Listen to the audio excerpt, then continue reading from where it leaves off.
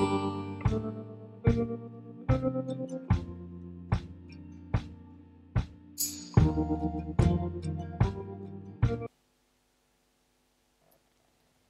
দর্শক, আসসালামু আলাইকুম। LB24 টিভি নিয়মিত আয়োজন প্রেক্ষিত বাংলাদেশ অনুষ্ঠানে আপনাদের সবাইকে স্বাগত জানাচ্ছি। এই মুহূর্তে পৃথিবীর যে প্রান্ত থেকে আমাদের অনুষ্ঠানটি উপভোগ করছেন, আশা করি সকলে ভালো আছেন। প্রতিটি অনুষ্ঠানের মতো আজও আমরা কথা বলবো বাংলাদেশকে নিয়ে, বাংলাদেশের সর্বশেষ রাজনৈতিক পরিস্থিতি নিয়ে আমরা কথা বলবো। বাংলাদেশের একটি বিশেষ মুহূর্ত এবং সংকটময় মুহূর্ত চলছে, যেটি মায়ানমারের রোহিঙ্গা সম্প্রদায়ের উপর সেখানকার সরকারের অব্যাহত সরকারি বাহিনীর নির্যাতন, নিপীড়ন, হত্যাযজ্ঞ নিয়ে আমরা কথা বলবো। সেই সব মানবিকতা নিয়ে এবং পশুবিদ্যা এবং নৃশংসতার ইতিহাসের যেটি শেষ বিন্দু স্পর্শ করেছে সেই ঘটনাগুলিকে নিয়ে আমরা কথা বলবো। অসহায় সেই বনি আদমগুলোকে নিয়ে, পৃথিবীতে যাদের কোনো ঠিকানা নেই, যাদের কোনো আশ্রয় নেই, যাদের কোনো মাতৃভূমি নেই, যাদের কোনো জাতিসত্তার পরিচয় নেই, তাদের কাছ থেকে কেড়ে নেওয়া হয়েছে তাদের নিজস্ব পরিচয়, তাদের আত্মপরিচয়। সেই মায়ানমারের নিরীহ মানুষগুলোকে নিয়ে আমরা কথা বলবো আজ। রোহিঙ্গা সম্প্রদায়ের উপর সরকারি বাহিনীর চরম নির্যাতন, খুন, ধর্ষণ, হত্যার ঘটনায় মুসলিম বিশ্বের ভূমিকা নিয়ে আমরা কথা বলবো। প্রতিবেশী রাষ্ট্র হিসেবে বাংলাদেশের ভূমিকা কি হতে পারে। সুপ্রিয় দর্শক, আমি শুরুতে আপনাদের সম্মুখে আজকের দুজন সম্মানিত অতিথিকে পরিচয় করিয়ে দিচ্ছি। আমার বামে আছেন সাবেক সেনা কর্মকর্তা, প্রেসিডেন্ট বাংলাদেশ ওয়াচ ইউকে, জনাব মেজর সৈয়দ আবু বকর সিদ্দিক। সিদ্দিক সাহেব, আপনাকে স্বাগত জানাচ্ছি আমাদের সাথে যুক্ত হওয়ার জন্য। আছেন আপনারা তাকে সবসময় দেখেন এবং চিনেন, বিশিষ্ট আইনজীবী এবং রাজনৈতিক বিশ্লেষক এবং লেখক জনাব ব্যারিস্টার নাজির আহমেদ। নাজির ভাই, আপনাকে স্বাগত জানাচ্ছি আমাদের সাথে। আপনাকে অশেষ ধন্যবাদ খুব গুরুত্বপূর্ণ একটা বিষয়ে আলোচনা করার জন্য আমন্ত্রণ জানানোর জন্য। ধন্যবাদ নাজির ভাই আপনাকে। সুপ্রিয় দর্শক, আমাদের সম্মানিত দুজন অতিথির সাথে আপনাদের পরিচয় করিয়ে দিলাম।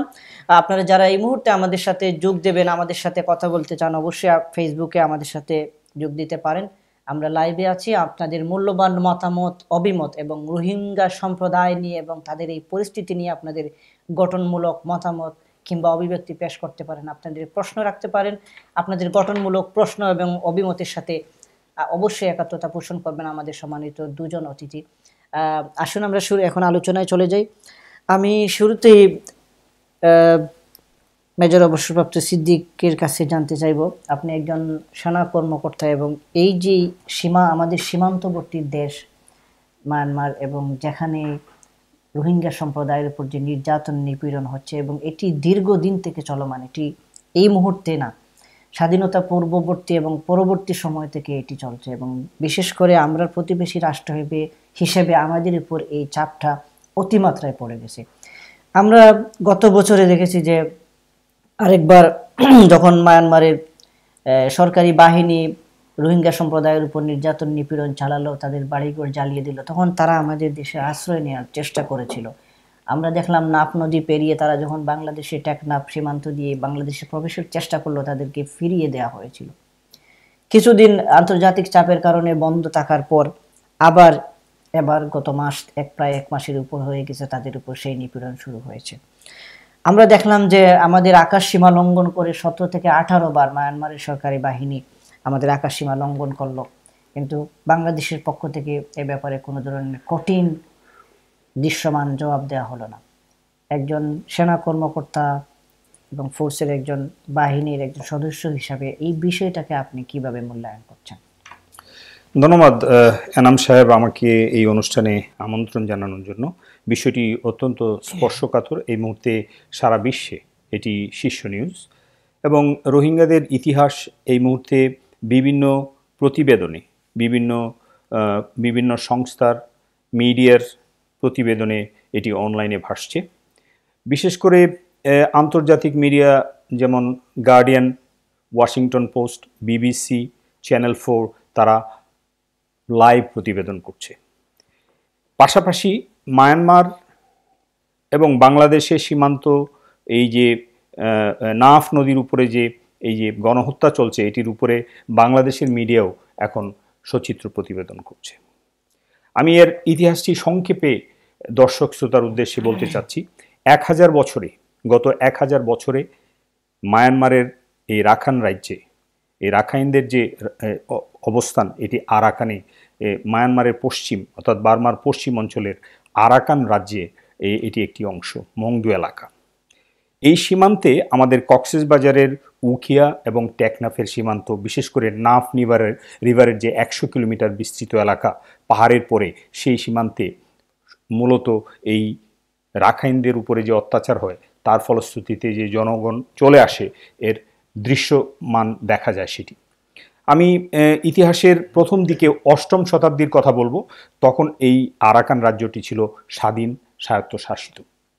9ম 10ম শতাব্দীতে আরব বণিকরা এখানে আসে এবং তাদের ধর্ম প্রচার করে। তখন এখানের এই যে রাখাইন অঞ্চলে মুসলমান অর্থাৎ মুসলিম ধর্ম প্রথম প্রচারিত হয়। 10ম শতাব্দীর মাঝামাঝি যে তাদের উপর অত্যাচার শুরু হয় এই বিশেষ করে বৌদ্ধদের দ্বারা। ইনফ্যাক্ট আপনি যদি সাম্প্রতিককালে চলে আসেন, সর্বশেষ সেটি হলো 1962 সালে যে সামরিক সরকার হয়, সেই সরকারের শুরুতেই অর্থাৎ এই রোহিঙ্গাদের উপরে, তাদের উপরে যে দুর্যোগ নেমে আসে তার মহাকাব্য শুরু হয়। 1977-78 অত্যাচার নির্যাতন সহ্য করতে না পেরে প্রায় 2 লক্ষ রোহিঙ্গা মুসলমান বাংলাদেশে পাড়ি জমায়।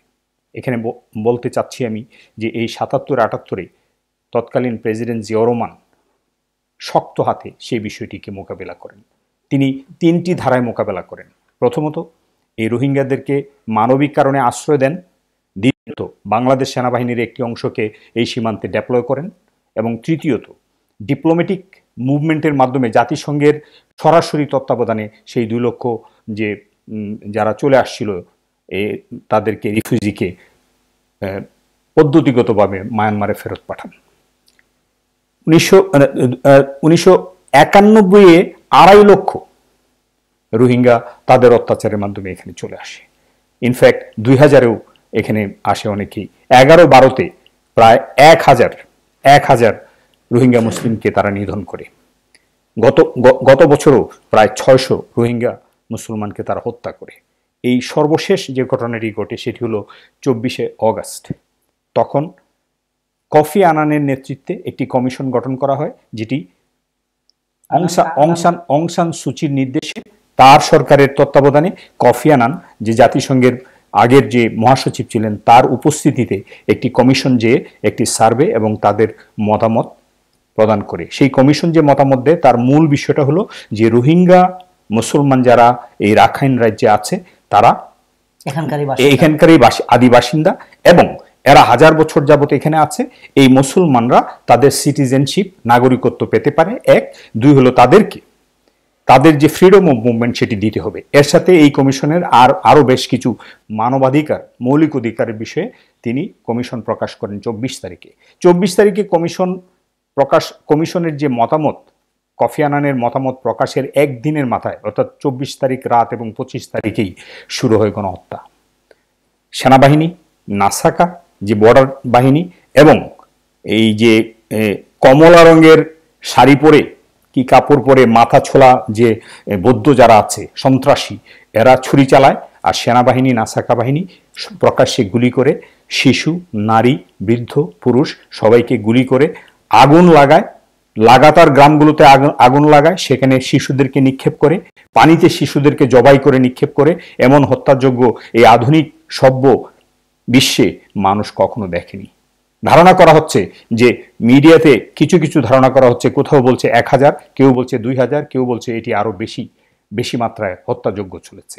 এরই ফলে গত 3 সপ্তাহের মধ্যে যে কাজটি হয়েছে যে রোহিঙ্গা মুসলমানরা প্রাণের ভয়ে পালিয়ে, পরিবারের একজন সদস্য, কোনো পরিবারের 2 জন সদস্য, কোনো পরিবারের কেউই আসতে পারে নাই, এরা পালিয়ে এসেছে এবং এই মুহূর্তে বাংলাদেশ সীমান্তে প্রায় 4 লক্ষ রোহিঙ্গা এপারে এসেছে।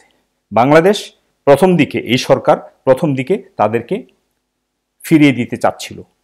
তো মানবিক বিপর্যয় যে ঢল নেমেছে, এই বিপর্যস্ত মানুষকে দেখে বর্ডার যে আমাদের বিজিবি প্লাস আমাদের বাংলাদেশের সীমান্তের যে পাবলিক, তাদের রিকোয়েস্টে বাধ্য হয়েছে তারা এপারে এসেছে।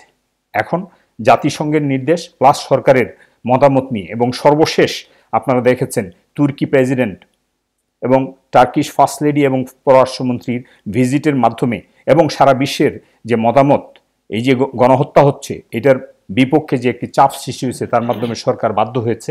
তাই এই মুহূর্তে জাতিসংঘের নির্দেশনা অনুযায়ী তাদের প্রতি যে রিলিফ যাচ্ছে এগুলো চলছে। তারপরেও দুঃখজনক বিষয় হলো বর্তমান সরকার, আজকের সর্বশেষ খবর হলো যে বিএনপির 22টি ট্রাকের ত্রাণ গিয়েছিল, সেটিকে তারা পুলিশ বাধা দিয়েছে এবং সেই ত্রাণ দিতে অ্যালাউ করেনি। আমি পরবর্তীতে আপনার দ্বিতীয় বিষয়টিতে আসছি, যে সীমান্তে যে হেলিকপ্টার ক্রস করেছে এটার 3টি কারণ আছে। 77-78 যখন জিয়াউর রহমান, প্রেসিডেন্ট জিয়াউর রহমান একটি ব্রিগেড ডেপ্লয় করে উখিয়াতে, তখন মায়ানমার ভয় পেয়েছিল। এমনকি 2000 সালে যখন জেনারেল ফজলুর নেতৃত্বে যখন বিডিআর আক্রমণ করে, তখন 600 মায়ানমারের সৈনিক মারা যায়, বাংলাদেশের একটা সৈনিকও মারা যায়নি। তখনও মায়ানমার পিছু হটে। বাংলাদেশের সেনাবাহিনী অনেক বেশি প্রশিক্ষিত, অনেক বেশি সাহসী, সেটি প্রমাণিত বিভিন্ন জায়গায়।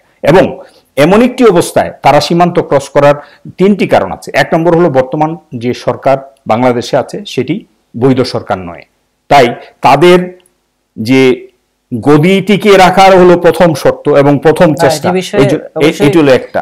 আর দ্বিতীয়টা হলো যে সেনাবাহিনীকে নির্দেশ দেওয়ার মতো যে সাহস, তাদের যে জনগণের সাপোর্ট বা গণতান্ত্রিক সাপোর্ট সেটি তাদের নাই বলে তারা সেই সাহসটি পায়নি। আর সর্বশেষ যে বিষয়টা হলো, এরা দুর্নীতিতে আপাদমস্তক নিমজ্জিত, এই জন্য সীমান্তে কি হচ্ছে সেটি নিয়ে তাদের চিন্তা অত দ্রুত তারা চিন্তা করতে পারেনি। ধন্যবাদ মেজর সিদ্দিক। জনাব ব্যারিস্টার নাজির, মেজর সিদ্দিক সাহেব বলেছেন যে আমাদের সীমান্তের যে ঘটনাগুলি এবং পূর্ববর্তী 77 পরবর্তী সময়ের ঘটনা উল্লেখ করেছেন, জিয়াউর রহমানের ভূমিকার কথা উল্লেখ করেছেন। আমরা দেখতে পাচ্ছি এই বিপর্যয়ের মুহূর্তে কিন্তু বাংলাদেশ তাদেরকে আশ্রয় দিয়েছে। প্রধানমন্ত্রী নিজে সেই জায়গাটি সফর করেছেন এবং উনি তার নিজের অসহায়ত্ব দেখে উনি নিজেই কান্নায় ভেঙে পড়েছিলেন, এগুলো আমরা দেখেছি। রাখাইন রাজ্যে কি ঘটছে এবং বাংলাদেশের যে ইনফ্লাক্স অফ রেফিউজিজ, মোটামুটি আমরা স্পোরাডিক বিভিন্ন মিডিয়ার মাধ্যমে, বিশেষ করে সোশ্যাল মিডিয়ার মাধ্যমে আমরা করতে পারছি। এবং এই ফুটেজগুলো যখন আমরা দেখি তখন আসলে হৃদয়ে রক্তক্ষরণ হয়, মাঝে মধ্যে রাতে ঘুম আসে না। এবং বর্তমান বিশ্বে যদি আমরা সভ্য জগৎ বলি, এই ধরনের কাণ্ড ঘটতে পারে চিন্তা করা যায় না। মনে করেন এই শতাব্দীর বৃহৎ গণহত্যা হচ্ছে এইটা। গত শতাব্দীতে আমরা দেখেছি বসনিয়াতে গণহত্যা হয়েছে, এর আগে দেখেছি আমরা কোসোভোতে হয়েছে। এবং বসনিয়া কোসোভোতে যখন ঘটছিল তখন আশেপাশে ইউরোপিয়ান কান্ট্রিগুলো ছিল, মিডিয়া সেখানে ছিল। আমার মনে আছে 90 দশকের গোড়ার দিকে যখন বসনিয়া গণহত্যা হয়, তখন আমি ইউনিভার্সিটির ছাত্র ছিলাম লন্ডনে। তখন প্রায় দিন আমি আপডেটগুলো দেখতে পারতাম, জানতাম মেইনস্ট্রিম মিডিয়া থেকে।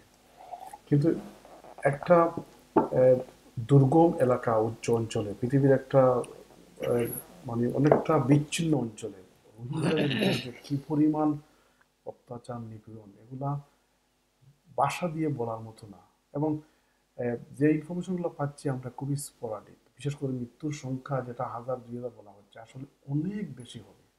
রিয়েল রিলায়েবল সোর্সে এখানে মিডিয়া রেস্ট্রিক্টেড ঢুকতে পারে না। মেইনস্ট্রিম মিডিয়া যতটুকু তারা সম্ভব 2-একটা ছোটাপাটা নিয়ে আসছে, কিন্তু মেইন নিউজটা কিন্তু আসতেছে না।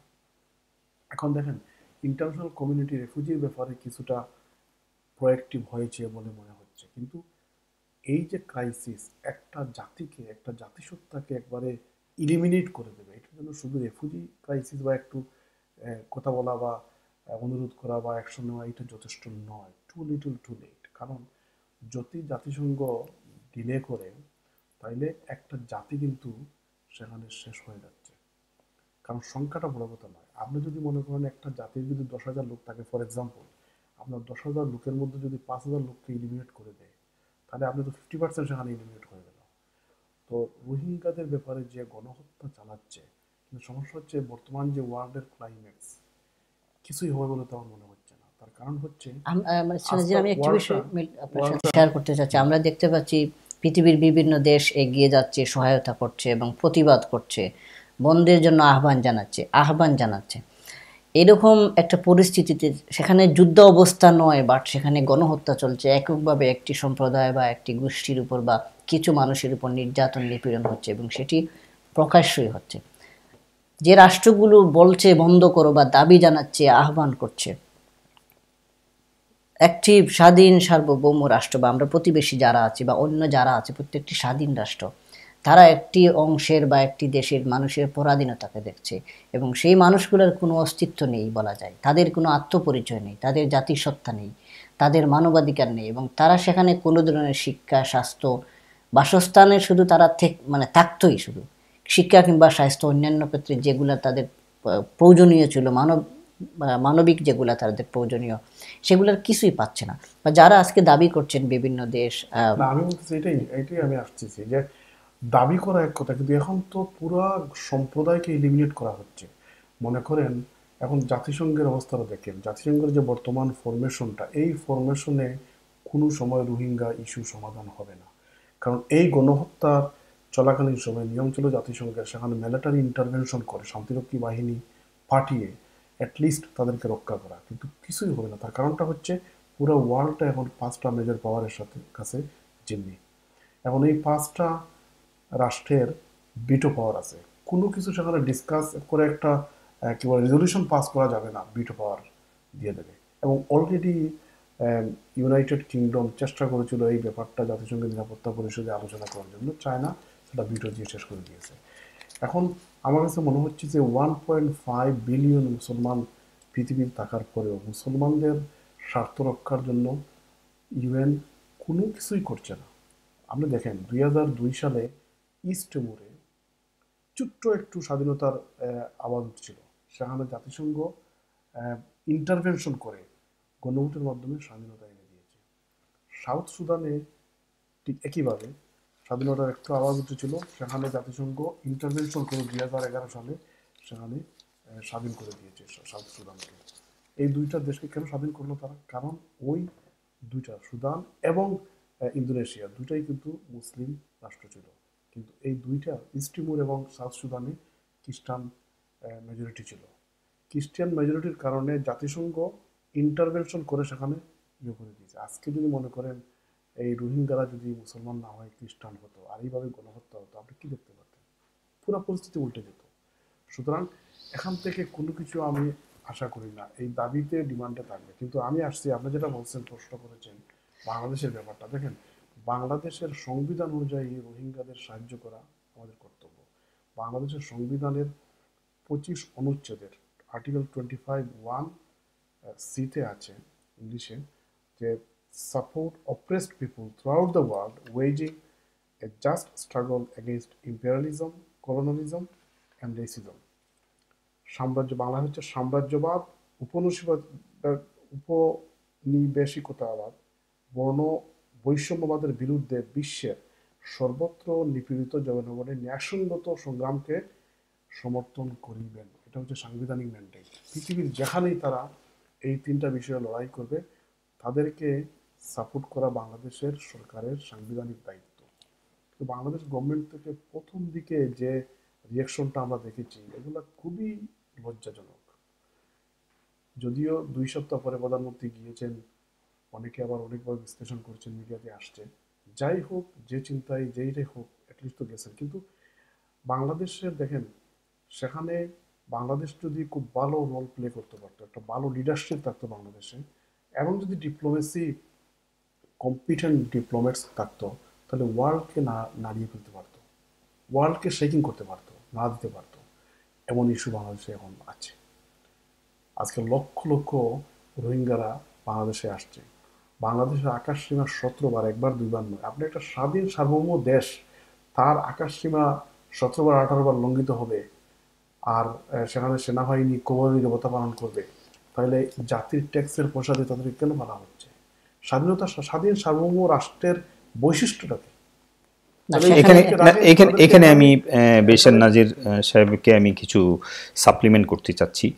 আমি ব্যক্তিগতভাবে আমি তখন এই কক্সবাজার ব্যাটালিয়নে সেকেন্ড ইন কমান্ড হিসেবে দায়িত্ব পালন করছিলাম। দ্যাট ওয়াজ 2001 থেকে 2005 পর্যন্ত। তো এই 4টি বছর আমি এই সীমান্তে দায়িত্ব পালন করেছি একটি ব্যাটালিয়নের সেকেন্ড ইন কমান্ড হিসেবে। আমি যে বিষয়টা লক্ষ্য করেছি, তখন 2.5 লক্ষ রিফিউজি যখন আমাদের এই পাশে আসে, তখন বেগম খালেদা জিয়ার সরকার, দেশনেত্রী বেগম খালেদা জিয়ার নির্দেশ ছিল, আমরা সেই নির্দেশগুলো পাচ্ছিলাম অফিসিয়াল চিঠির মাধ্যমে, যে জাতিসংঘ যে সিদ্ধান্ত নেয়, ইউএনএইচসিআর যে সিদ্ধান্ত নেয়, সেটিকে আমাদের পালন করতে হবে। তাই এই সীমান্তে 2.5 লক্ষ লোকের জন্য সর্বশেষ আপনারা দেখেছেন যে তুর্কি ফার্স্ট লেডি উখিয়া উপজেলার কুতুপালং ক্যাম্পে গিয়েছিল। এই কুতুপালং ক্যাম্পটা তখনও সবচেয়ে বড় ক্যাম্প, 80,000 রিফিউজি ছিল সেই ক্যাম্পে। তো আমি ওই কুতুপালং থেকে শুরু করে উখিয়ার বিভিন্ন স্থান থেকে শুরু করে টেকনাফের প্রায় 15টি ক্যাম্পে তার নিরাপত্তা প্রদান, তাদের যে বাসস্থানের রক্ষণাবেক্ষণ এবং এদেরকে ইউএনএইচসিআর এর মাধ্যমে তাদের দেশে প্রত্যাবাসন করার যে প্রক্রিয়া, সেই প্রক্রিয়ার সাথে আমি জড়িত ছিলাম। আমি ওই 4 বছরে কোনো ধরনের এয়ার স্পেস ভায়োলেশন বা নাফ রিভারের যে মিড স্ট্রিম হলো বর্ডার, আমাদের 1981 মিয়ানমার বাংলাদেশ চুক্তি অনুযায়ী যে নাফ রিভারের যে মধ্যস্রোত যেটা মিড স্ট্রিম, সেটা হলো আমাদের দুই দেশের সীমানা। এই সীমানার ক্রস করার কোনো ধরনের সাহস আমরা দেখিনি। বর্তমানে 2টি ডাইমেনশন আসছে, যে বিষয়টা আপনি নিয়ে আসছেন এবং বেশির সাহেব নিয়ে আসছে, যে বহুবার আমাদের এয়ার স্পেস ভায়োলেট করেছে এরা। দ্বিতীয় বিষয়টি হলো যে বিশ্ব শান্তির পদক নিয়ে যে শান্তির মানসকন্যা অং সান সুচি, তার নির্দেশেই যে কফি আনান যে কমিশনটা হলো, সেই কফি আনান কমিশন যে রিকমেন্ডেশন দিল যে তাদেরকে নাগরিকত্ব দেওয়া হোক এবং তাদের যে মৌলিক অধিকার সেগুলো ফিরে দেওয়া হোক, যেদিন সেটি ঘোষণা করা হলো সেদিন থেকেই এই যে গণহত্যা শুরু হলো। তার উপস্থিতিতে, তার সরকারের মাধ্যমে সেনাবাহিনী এবং বর্ডার বাহিনী যে হত্যাযজ্ঞ চালিয়েছে, এখানে একসাথে প্যারালাল যে বৌদ্ধ যারা সন্ত্রাসী, তারা ছুরি নিয়ে, তলোয়ার নিয়ে তাদেরকে হত্যা করতে লাগলো। এই যে ডাইমেনশনগুলো দেখতে পাচ্ছেন, সেনাবাহিনীর স্পেস বা বিমান বাহিনীর যে আমাদের ইন্টারন্যাশনাল স্পেস ভায়োলেট করা, এদিকে এদেরকে পুশ করা, মানুষ হত্যা করা, এবং একটা শান্তির পদক নিয়ে তিনি এই কাজটা করছেন এবং এটাকে তিনি অ্যাকসেপ্টও করেন। এমনকি বিবিসিতে সর্বশেষ সাক্ষাৎকারে তিনি বলছেন যে দুই গ্রুপের মাঝেই ত্রাস বিরাজ করছে, অর্থাৎ বৌদ্ধরাও ভীত, তিনি বোঝাতে চেয়েছেন। এবং এক পর্যায়ে তিনি বলেই বসলেন যে আমি জানতাম না, আমাকে জানানো হয়নি যে মুসলমান অ্যাঙ্কর যে উপস্থাপিকা ছিলেন যে সে মুসলমান, তার মাধ্যমে আমার বিবিসির সাক্ষাৎকার নেওয়া হবে। এই ধরনের সাম্প্রদায়িক, এই ধরনের মানসিকতা নিয়ে অং সান সুচিকে শান্তির পুরস্কার দেওয়া হচ্ছে। অত্যন্ত দুঃখজনক। এবারের যে ডাইমেনশন, হত্যা, গণহত্যা এবং যে যতগুলো কাজ হয়েছে, সেখানে এগুলো হলো ভিন্ন ডাইমেনশন। বিরতি দিয়ে যেতে হবে। আমি তার পূর্বে খুবই সংক্ষেপে জানতে চাচ্ছি যে এই মুহূর্তে যে পররাষ্ট্রমন্ত্রী যে বক্তব্যটি দিয়েছিলেন যে আমরা যুদ্ধ করতে পারি না বা আমরা কি যুদ্ধে যাব, উনি মানে অনেকটা স্ল্যাশ মিশ্রিত সুরে বলেছে আমরা কি যুদ্ধে যাব তাদের সাথে, বা আমরা কারোর সাথে যুদ্ধ করতে পারবো না। একটি স্বাধীন, একটি সার্বভৌম রাষ্ট্রের মন্ত্রী পর্যায় থেকে কিংবা রাষ্ট্রীয় পর্যায় থেকে এ ধরনের বক্তব্য যাওয়ার পর আমাদের সার্বভৌম কিংবা অখণ্ডতা কতটুকু অটুট থাকে? না, যুদ্ধ যাওয়ার জন্য তো কেউ বলছে না, কিন্তু আপনি আগ বাড়িয়ে কেন বলবেন যুদ্ধে যাবো কিনা না? আপনি তো মনে করেন দুরাহাফের মতো বসে থাকলে তো হবে না, ফোনা মেরে তো একটু করতে হবে। আপনার 17বার ভায়োলেট করলো আকাশসীমা, আর আপনি এই ডিপ্লোম্যাটিক চ্যানেলে একটা প্রতিবাদ জানিয়ে, ডিপ্লোম্যাটিক চ্যানেলে প্রতিবাদ মানুষ কিভাবে জানায়? মানে একটা তো অ্যাকশন হতে পারে। তাদের প্রতিনিধি কি, তাদের যে রাষ্ট্রদূত আছে কিংবা তাদের ডিপ্লোমেট যিনি আছে দায়িত্ব পালন করছে আমাদের দেশে, তাকে ডেকে নিয়ে আসা যেত এবং কড়া প্রতিবাদ জানানো, যেটি হয় স্বাভাবিকভাবে। না, এগুলা আকাশসীমা লঙ্ঘনে, এগুলো হচ্ছে দুর্বল পরিচিতি, যে আপনি আইনে প্রতিবাদ জানিয়ে বিদায় করে চা টাকা হয়ে বিদায় করে দিলেন। এই ধরনের প্রতিবাদ আকাশসীমা একবার দুবার নয়, 17বার লঙ্ঘিত হয়েছে। এটাই তো দুর্বল মনের পরিচয়। এবং দেশের যে ব্যাকবোন নিরাপত্তা ব্যবস্থা কোন জায়গায় আছে, আমরা আমার প্রশ্নটি একটু খেয়াল করবেন। আমি একটু অ্যাড করি, যেটা মেজর সাহেব সুন্দর করে বলছেন, সেখানে সেনাবাহিনীর কিন্তু খুব বেশি করার নেই, কারণ তাদের তো কমান্ডটা আসতে হবে পলিটিক্যাল মাস্টারের পক্ষ থেকে। সেই পলিটিক্যাল মাস্টারের অবস্থা যদি, বা তার যদি কি বলে অবস্থান যদি সুসংগত না হয়, তার যদি পুরো জাতির কমান্ড যদি তার কাছে না থাকে, তাহলে তো যেভাবে করার সেভাবে করবে। এবং সেনাবাহিনী যদি সেখান থেকে অর্ডার না পায়, তাহলে কীভাবে করার আছে? এই সীমান্তেই আপনাকে উদাহরণ দিচ্ছি, এই সীমান্তেই 77-78 যখন 2 লক্ষ রোহিঙ্গা মুসলমান যখন অত্যাচারিত হয়ে এই পারে চলে আসে, তখন 3টা পদক্ষেপ নিয়েছিল রাষ্ট্রপতি জিয়াউর রহমান। আপনাকে আমি বলেছিলাম, আমি আবার দৃষ্টান্ত দিচ্ছি। রাষ্ট্রপতি জিয়াউর রহমান তিনি প্রথমে একটি এডিশনাল ব্রিগেড ডেপ্লয় করেন। এই মুহূর্তে কিন্তু রামুতে একটি ডিভিশন আছে, অর্থাৎ আরও মানে একটা ডিভিশন মানে হলো 4টা ব্রিগেডের সমান। সো আপনি তখন যখন আমাদের সেনাবাহিনীর সংখ্যা কম, তখনই জিয়াউর রহমান একটি ব্রিগেড সেই সীমান্তে মোতায়েন করেন এবং মায়ানমার সেটি ভয় পেয়ে আন্তর্জাতিকভাবে সেটি অভিযোগ করার পর তাকে প্রশ্ন করা হয়েছিল, বিবিসি থেকে প্রশ্ন করা হয়েছিল। জিয়াউর রহমান উত্তর দিয়েছিলেন, আমার ভূখণ্ডের ভিতরে, বাংলাদেশের সীমানার ভিতরে বাংলাদেশ সেনাবাহিনী যে কোনো সময় এক্সারসাইজ বা প্রশিক্ষণ করতে পারে। আমার ব্রিগেড কোথায় আমি ডেপ্লয় করব সেটি আমি কাউকে বলে করব না। আর আমার সীমান্ত যেখানে আমি ঝুঁকি দেখব, যেখানে আমার সীমান্তের যেখানে মানব বিপর্যয় দেখব, সেটিকে রুখে দাঁড়ানোর জন্য বাংলাদেশ সেনাবাহিনী সেখানে যাবেই। এটি ছিল তার উত্তর। Thank you বেরশান Nazir, thank you major Siddique. সুপ্রিয় দর্শক, আমরা কথা বলছিলাম মায়ানমারের রোহিঙ্গা সম্প্রদায়ের উপর নির্যাতন, নিপীড়ন এবং বাংলাদেশের ভূমিকা এবং চলমান সংকট নিয়ে দুজন সম্মানিত অতিথির সাথে বিশিষ্ট আইনজীবী এবং রাজনৈতিক বিশ্লেষক ব্যারিস্টার নাজির আহমেদ এবং অবসরপ্রাপ্ত সেনা কর্মকর্তা আবু বকর সিদ্দিক সাহেবের সাথে। আমাদের ছোট্ট একটি বিরতিতে যেতে হবে, বিরতির পর আবারও ফিরে আসবো প্রেক্ষিত বাংলাদেশ অনুষ্ঠানে। ততক্ষণ পর্যন্ত আমাদের সাথেই থাকুন, ধন্যবাদ।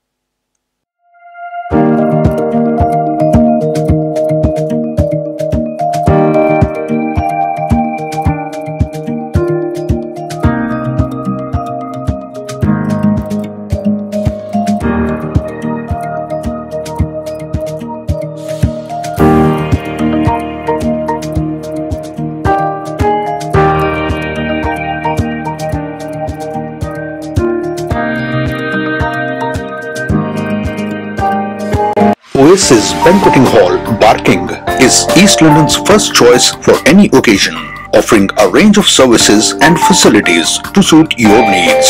Whether it's a wedding, birthday, anniversary, or religious service, 180 to 1,000 guests, you can trust us to make your event truly special. Oasis Banqueting Hall, Barking, the perfect choice for your occasion. For bookings, call 0208 594 2222. Special offer is going on at Salma Designer Abaya House. 20% discount on all our Hajj and Umrah products. 500 gram Ajwa dates are only £10. Come and receive our special offer. Salma Designer Abaya House, 118 Whitechapel Road, London E1 1JE. Police man, Jabba, তোর মা আমারে নিবার লাগে। পুলিশের মা, আমি আইয়া।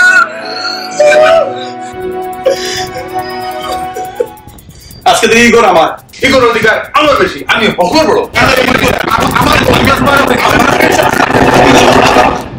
তোমরা আমারে শান্তি মতো মরবার দিতে না, বুঝছি। ব্যারিস্টার মালিক সাহেবকে খবর দাও, উইল বানাইতাম। দেখলা তো উইল বানাইলে কি অবস্থা হয়, আজকেই উইল বানাও, টাইম ওয়েস্ট করবা না।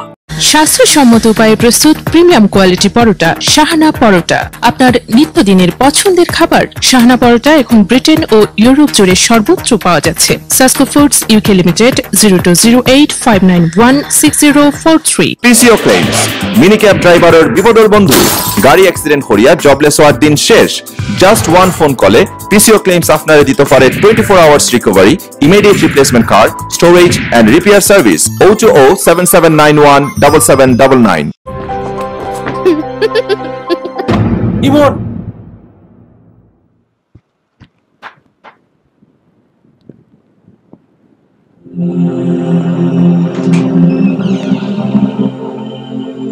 What are you doing here?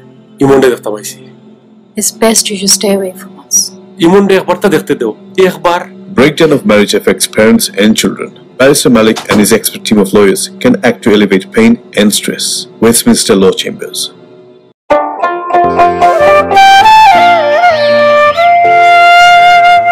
সোনার দেশের সোনার মাটি, ইলিশের রুই কাতলে রে, অন্তর টানে সেই মাটির ঘ্রাণে, নদীর তাজা মাছেতে অন্তর টানে সেই মাটির ঘ্রাণে।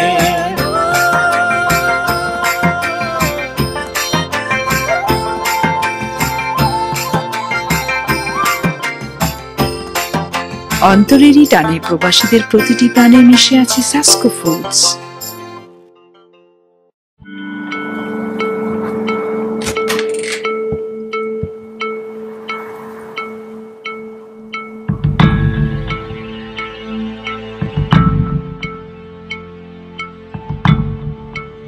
Mom, isn't Dad come back home? When a marriage breaks down, children suffer the most. If you are in this situation, we are here to help. For child and family matters, Kingdom Solicitors.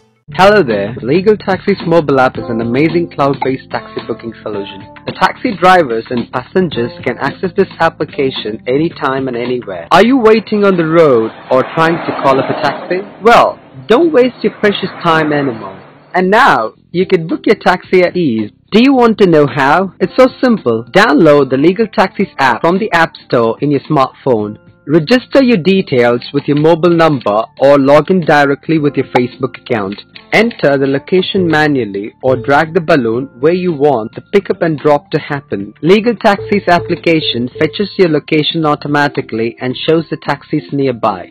On a single click, your request is sent to the nearest driver. The taxi driver will receive your request and accept it instantly. In return, you will receive a notification and you could check the current location of the taxi with the estimated time to reach your pickup location. While your taxi arrives, hop in and enjoy your ride. At the end of your journey, you will receive the receipt of taxi fare in your mobile app. You can either pay as cash or through online. This app also allows you to feedback about the ride, rate the trip, and share your experience through social media. Legal Taxis app not only allows you to book regular taxis, but also black cabs, mini cabs, and hackney carriages. What are you waiting for? Book your taxi today for a great voyage at Legal Taxis.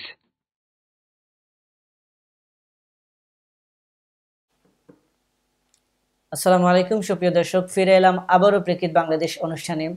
আশা করি আপনারা সবাই অপেক্ষা করছিলেন এবং আমাদের সাথে আবারও যোগ দিয়েছেন। আমরা কথা বলছিলাম বাংলাদেশের সর্বশেষ পরিস্থিতি নিয়ে, কথা বলছিলাম রোহিঙ্গা সম্প্রদায়ের উপর যে মানবিক বিপর্যয় এবং নির্যাতন নিপীড়ন চলছে সেটি নিয়ে। আমাদের সাথে আছেন সম্মানিত দুজন অতিথি, মেজর অবসরপ্রাপ্ত সিদ্দিক এবং বিশিষ্ট আইনজীবী জনাব ব্যারিস্টার নাজির আহমেদ। আমি বিরতির পূর্বে যে বিষয়টি নিয়ে কথা বলছিলাম, ব্যারিস্টার নাজির, আপনি জানেন এবং যেটি বলা হচ্ছে মায়ানমারের পক্ষ থেকে যে রোহিঙ্গা বা রাখাইন সম্প্রদায় যারা, তারা সেখানকার নাগরিক নয় এবং তারা বাংলাদেশের নাগরিক। অনেক জায়গা থেকে প্রশ্ন আসছে এবং সাধারণ জনগণ বা সাধারণ যারা বিশ্লেষক তারা প্রশ্ন করছেন যে রোহিঙ্গারা যদি বাংলাদেশের নাগরিক হয়ে থাকে তাহলে তো সে যেখান থেকে তারা আসছে আরাকান সেটি বাংলাদেশের অংশ, অথবা জাতিসংঘের মাধ্যমে কেন প্রস্তাব দেওয়া হচ্ছে না, কিংবা জাতিসংঘ কেন সেখানে একটি সাধারণ ভোট দিচ্ছে না যে এটি যদি রোহিঙ্গারা কাদের সাথে থাকতে চায়, তারা বাংলাদেশের সাথে নাকি বার্মার সাথে থাকতে চায়, এবং এটির মাধ্যমে তো খুব সহজেই বিষয়টি সমাধান হয়ে যায়, কিন্তু সেটি হচ্ছে না। এজন্য বলা হচ্ছে যে যারা এই রোহিঙ্গা সম্প্রদায়ের নিয়ে সমস্যার মধ্যে নিপতিত, এটি বাংলাদেশ স্পেশালি মুক্তিযুদ্ধের পর থেকে আমাদের দেশ পাকিস্তান থেকে আলাদা হওয়ার পর থেকে এই সমস্যাটি প্রকটভাবে আমরা ভোগ করছি এবং আমরা অনেকটা মানসিক এবং বৈশ্বিক নিপীড়নের মুখে আছি, যেটি রোহিঙ্গাদের নিয়ে। তাদেরকে আমরা মানবিক কারণে ফেলে দিতে পারছি না, আবার তাদের চাপও আমরা সহ্য করতে পারছি না। ছোট্ট একটি দেশ, আমাদের নানা সমস্যা আছে। সাম্প্রতিক সময়ে একটি বিষয় বলা হচ্ছে যে রোহিঙ্গারা আমাদের দেশের পক্ষ থেকে রাষ্ট্রীয় পর্যায় থেকে বলা হচ্ছে সেখান থেকে সন্ত্রাসীরা চলে আসছে, অস্ত্র আসছে, এই ধরনের নানা ধরনের কথা বলা হচ্ছে। আচ্ছা, এই বিষয়টা রাষ্ট্রীয় পক্ষ থেকে যেটা বলা হয়েছে, আপনি যদি একটু ক্লোজলি অ্যানালাইসিস করেন দেখবেন যে মোদি সাহেব যখন বারমাতে ভিজিট করে আসার সময় যখন বললেন যে তারা টেরোরিস্ট সন্ত্রাসী, ঠিক তারপর থেকে ওবায়দুল কাদের সহ কয়েকজন মিনিস্টার বা উনি কিন্তু এভাবে বলেছেন যে আমরা সন্ত্রাসের বিরুদ্ধে মায়ানমারের সাথে আছি, আমরা সবসময় আমাদের সমর্থন মায়ানমার সরকারকে সহযোগিতা করব। পরেই কিন্তু বাংলাদেশের বেশ কয়েকজন মন্ত্রী ওবায়দুল কাদের সাহেব সহ এই সুরে কথা বলেছেন। তো বাংলাদেশের পররাষ্ট্রনীতি কতটুকু স্বাধীন এবং ইন্ডিপেন্ডেন্ট এবং ডিস্টিংক্ট, এটা খুব প্রশ্ন সাপেক্ষ। তাছাড়া বাংলাদেশের পুরো হ্যান্ডলিংটা প্রথম থেকে মোটেই স্যাটিসফ্যাক্টরি নয়, এবং সেখানে যে ম্যানেজমেন্টের ক্রাইসিস, ডিপ্লোম্যাটিক স্কিলের যে ক্রাইসিস, এটা একবারে পুরা, নাইলে আপনি এই যে রোহিঙ্গা সমস্যা ওয়ার্ল্ড যেভাবে এখন রোহিঙ্গা ইস্যুতে বিশেষ করে হিউম্যানিটেরিয়ান পার্সপেক্টিভে যেভাবে ওয়ার্ল্ড কথা বলছে, বাংলাদেশ কিন্তু অনেক কিছু করতে পারত। তো বললাম যে যোগ্য লিডারশিপ এবং কম্পিটেন্ট ডিপ্লোমেট না থাকলে যা হওয়ার তা হবে। আপনি ছাগল দিয়ে হাল চাষ করলে হালও হবে না, ছাগল দিয়ে পারাও যাবে না। তো যেটা হচ্ছে দেখেন যে বাংলাদেশ ওয়ার্ল্ড থেকে বিভিন্ন, আজকে দেখেন টার্কি থেকে ফার্স্ট লেডি গিয়ে বাংলাদেশে গিয়ে সফর করে আসার 7-10 দিন পরে গিয়ে প্রধানমন্ত্রী আমাদের সেখানে গেছেন, এবং প্রধানমন্ত্রীর প্রথম দিকের ভূমিকা, সরকারের প্রথম দিকের ভূমিকা 2012 সালের টিভি ইন্টারভিউ আপনি অ্যানালাইসিস করেন, হঠাৎ করে ইউটার্ন হয়ে গেল। না, আমার মনে হচ্ছে বেশনাজির আপনি বলতে চাচ্ছেন কিংবা স্পষ্টই বলছেন যে প্রধানমন্ত্রী লজ্জিত বা লজ্জার মুখোমুখি হয়ে এই সফরটি করেছেন, বাট প্রধানমন্ত্রী কিন্তু বলেছিলেন যে অবশ্যই মানবিক দিক বিবেচনা করে তাদেরকে আশ্রয় দেওয়া হবে। এটা তো পরে বলেছেন, প্রথম দিকে এটা ছিল না। প্রথম দিকে উনি স্টেটমেন্ট এবং সাক্ষাৎকারে বলেছেন এটা মায়ানমারের সমস্যা, তারা সবগুলো ঠিক। এবং শুধু এইটা নয়, মায়ানমার গভর্নমেন্টের সাথে সেনাবাহিনীর সাথে বাংলাদেশের সেনাবাহিনী যৌথ টহল দেবে এই প্রস্তাবও দেওয়া হয়েছে প্রথম। এখানে আমি আপনার সাথে আপনাকে একটু আরো এড করছি। এটা হয়েছে 2 সপ্তাহ পরে এই অবস্থান, এবং অনেকে বলছে যে ওয়ার্ল্ডের ক্লাইমেটটা দেখে, অনেকে বলছে আবার নোবেল প্রাইজ পাওয়ার চিন্তায়, বিভিন্ন ধরনের বিশ্লেষণ হচ্ছে। যাই হোক, কিন্তু মানবিক দিকটা তো দেখতে হবে, এবং সেখানে মানবিক দিক থেকে দেখতে হবে। আজকে এমনও রাজনৈতিক কর্মীরা আমরা সোশ্যাল মিডিয়াতে দেখি যে ওই প্রধানমন্ত্রী ভিজিট করে কেঁদেছেন, ওইটাকে আবার ওই 71-এর সাথে তুলনা দিচ্ছেন যে 71-এ ছিলেন ইন্দিরা গান্ধী আর কি বলে 17-এ হয়েছেন প্রধানমন্ত্রী। কোথায় ফকিরাগুলো, কোথায় লিভারপুল? এভাবে তো তুলনা হয় না।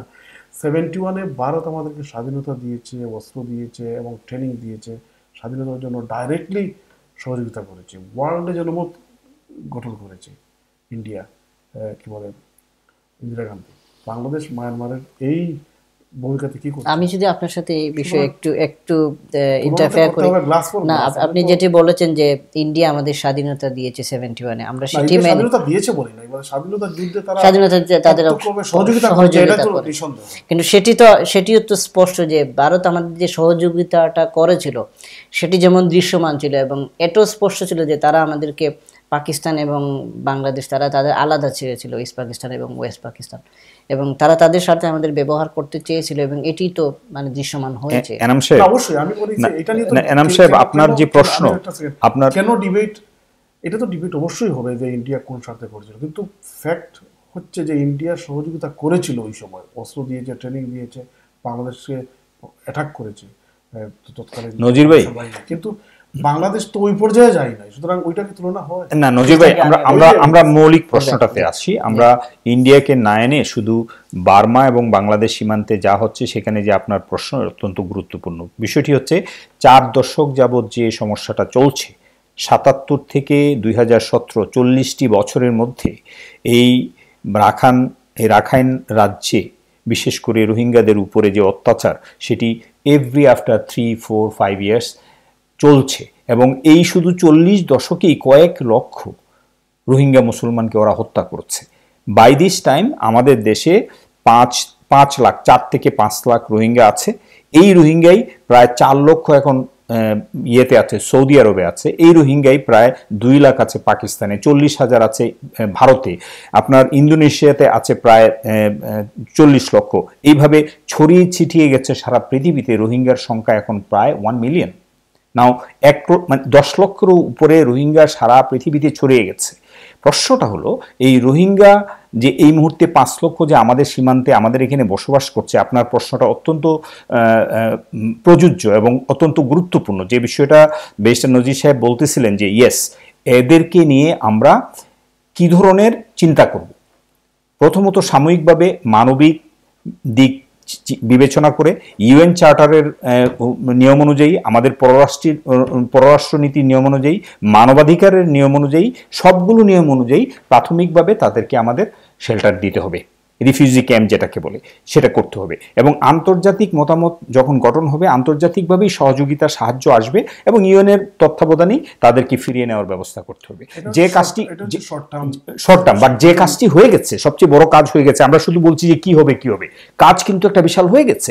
জাতিসংঘের মহাসচিব, প্রাক্তন মহাসচিব কফি আনান সাহেব আসলেন কার তত্ত্বাবধানে?